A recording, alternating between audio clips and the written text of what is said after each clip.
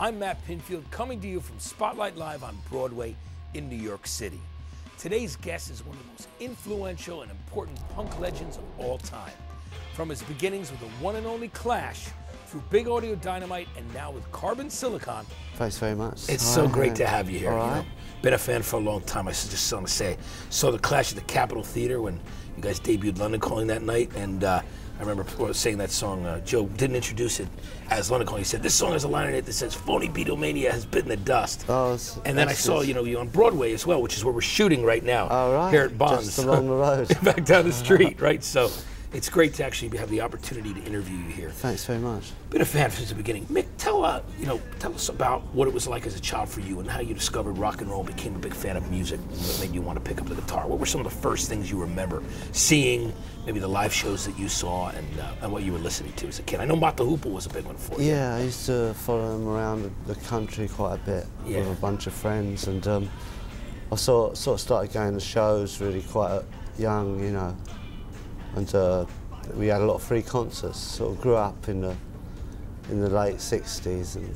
in London, and it was a very exciting place to be at that time, you know. Yeah, what was your first live show? Do you remember who you first? Yeah, it was a big free concert in Hyde Park, and there was this band called Nice, right, which went Keith Emerson from ELP. Exactly, he went on to be in ELP, and they were topping the bill, and there was another group called, which you won't have heard of, called Blossom Toes. Yeah, I've actually heard of them. There are a lot of these psychedelic compilations. They have like kind of record collector things. But back then they were a lot of people probably won't have heard of them. Yeah, most people wouldn't. Yeah. Now, when you got together with Joe the first time, and Bernie Rhodes, your manager, ended up bringing Joe from the 101ers down to meet you guys first time, what was that meeting like? What was the vibe? Oh, you know, it was like we were all in this little squat in West London in Shepherd's Bush, and we were all waiting for him to come.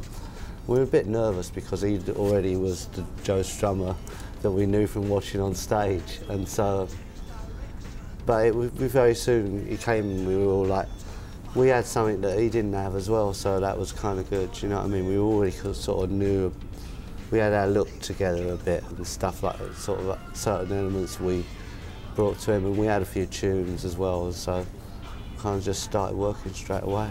Yeah, which is pretty amazing. And then we said, look, put this jacket, try this jacket on, and and change his look from kind of like that unwashed hippie look to like the punk look. Cool, but it wasn't like a total long-haired hippie. I was like long-haired before I sort of met the Sex Pistols, and then I went off and got a haircut. Yeah. But let's talk about the making of London Calling and working with Guy Stevens, the producer you worked with on that, and you know, I know he worked with Mott the Hoople. Why did you end up choosing Guy?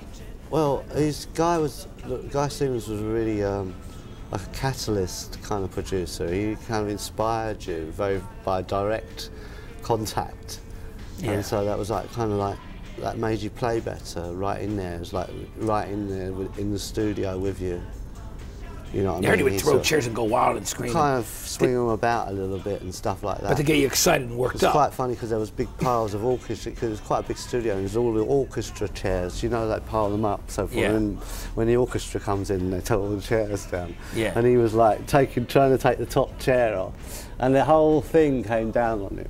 And so that was like, but it wasn't nothing unusual really. Yeah. And so it was like kind of energetic sessions where you had to be on your nerves, as most of it is anyway. Yeah, it's amazing. So tell me about the title of the Carbon Silicon album, The Last Post, because you can take that a couple different ways. Tell me. Well, for me, it's like it's definitely a multi-meaning title, and lots of people. And usually, I like to leave it open to your own interpretation, whoever you are. But for me, it's like, you know, when you've got a bill and you've been really meaning to pay it, and then you eventually get around to doing it, and it's like red letter, and then you get down to the post box and you've just missed the last post. Yeah. That's it for me. Yeah. But if you ask Tony, he'd probably tell you, oh, it's the last blog of culture. Yeah. Or something like that. But so there's a couple. I'm not sure. Yeah. I like to leave it up to people to think what they think. Yeah, and always. Well, listen, Mick, I want to thank you for coming by. We're out of time. My pleasure. It was great to have you. All right, nice to see you. Really nice to see you again, Mick. It was a pleasure. Cool, Great to interview you again, and really happy to have you.